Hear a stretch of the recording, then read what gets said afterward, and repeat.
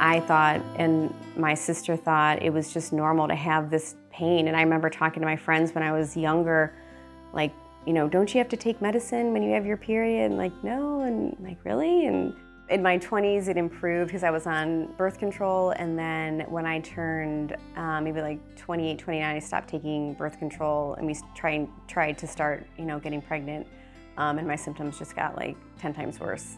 If you give me one question to ask a patient, is how was high school?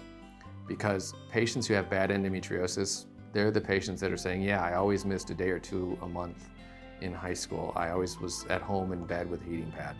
It can cause the most problems when it's moderate or severe endometriosis and can distort the pelvic anatomy or the tubal structure, but even mild or moderate endometriosis can affect fertility as well. So endometriosis is classified in stages. We use stage 1, 2, 3, or 4.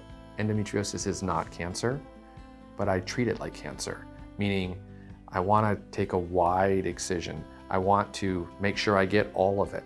I was at work with Dr. Stepp when they called me and told me that I had a negative pregnancy test and it didn't work. He had suggested I go back to the Women's Institute, and I did. You know, he had said, he's like, I think you probably have endo. And I was, you know, I was like, well, my sister did, and she had surgery. And then I had surgery with him in June of 2021, and then pregnant in January of 2022. We have tons of options for women with endometriosis. Like, we have great success rates with them for fertility.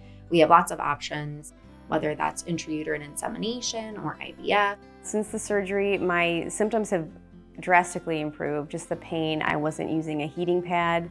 The bloating was down significantly and just like really uncomfortable, and I didn't have any of that after the surgery.